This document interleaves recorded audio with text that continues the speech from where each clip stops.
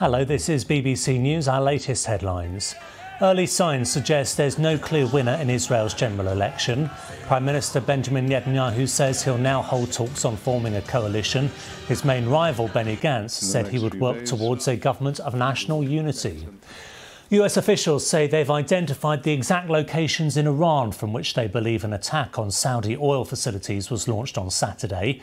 The broadcaster CBS says more than 20 drones and cruise missiles were fired.